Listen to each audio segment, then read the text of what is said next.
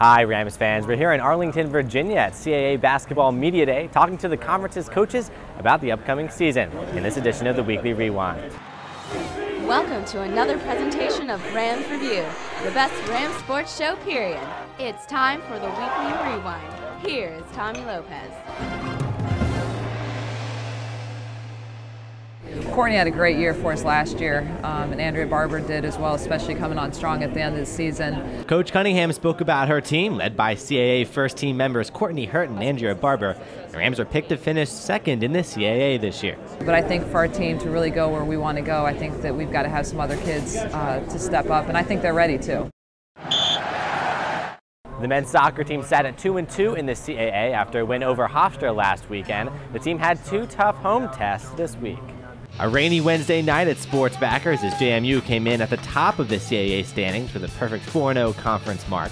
No score second half. VCU's Jason Johnson leaves it for Nate Schiffman. It's deflected, but the Rams take a 1-0 lead. And after a little Congo line, VCU goes back to work. 78th minute, Papoose shot off the crossbar, but Johnson is there for the header.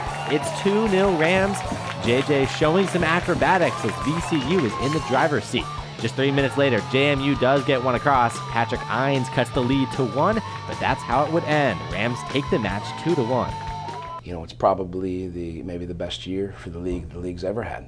You know, anytime you can get a result within the league, it certainly is a good thing, and JMU is one of those teams. It's a really good win for us, so we just got to keep it going. We got a big game against William & Mary on Saturday, and just hopefully we can keep the momentum going. 900 fans out Saturday for the William & Mary match. Peppas and the Rowdy Rams there as well. 18th minute, corner kick from the try. Ben Anderson heads it in, and the college goes up by 1. Rams would create plenty of chances the rest of the way. Yorm Wheeler breaking free 10 minutes later with no luck. Second half, Schiffman. This shot hits the post as the Rams just getting so close in this one. Minutes later, Nick Rich post again as the Rams fall 1-0, their first home loss of the season. You know, honestly, I thought tonight was a little bit of a microcosm of the season to this point.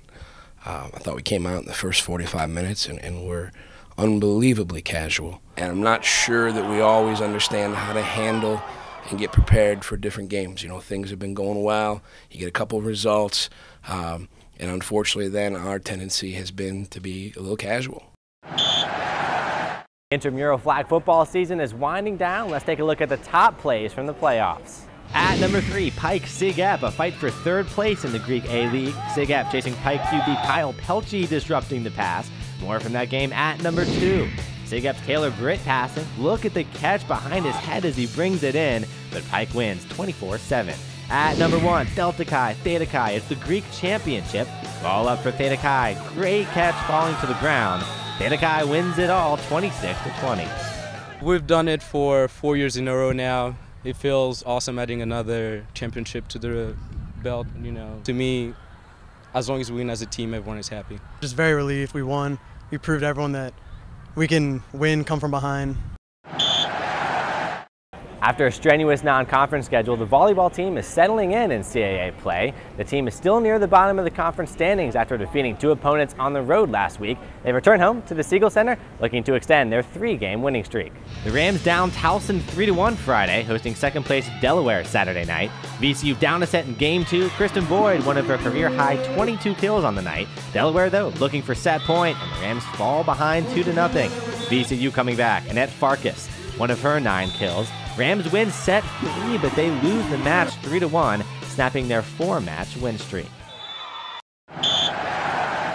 Coming up this weekend in Rams sports, men's soccer is at Drexel Saturday. The women's soccer team hosts ODU Friday and William & Mary on Sunday. The volleyball team hosts a pair of matches as well this weekend, and field hockey is on the road. The next home club football game is scheduled for next Saturday.